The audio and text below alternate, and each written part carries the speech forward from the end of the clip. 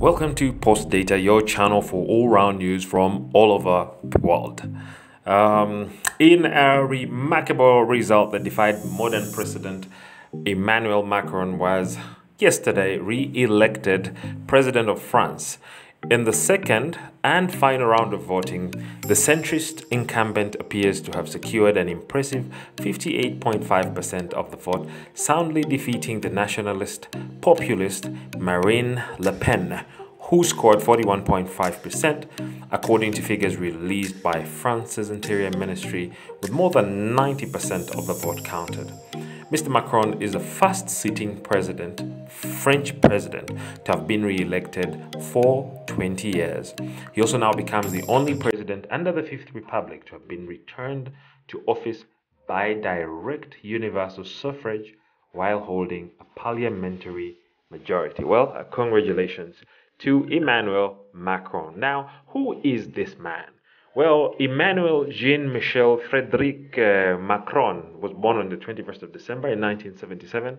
He is a French politician who has been serving as president of France since 14th May 2017 and now has been re-elected as president of France. Well, he was born in Amiens and he studied philosophy at Paris Notre University, later completing a master's degree in public affairs at Sciences Po and graduating from the École nationale d'administration in 2004.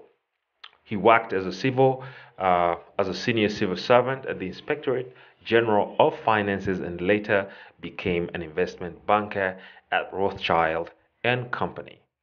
Well, he was appointed a deputy secretary general by President Francois Hollande shortly after his election in May 2012, making Macron one of Hollande's senior advisors. He was later appointed to the French cabinet as Minister of the Economy, Industry and Digital Affairs in August 2014 by Prime Minister Manuel Valls.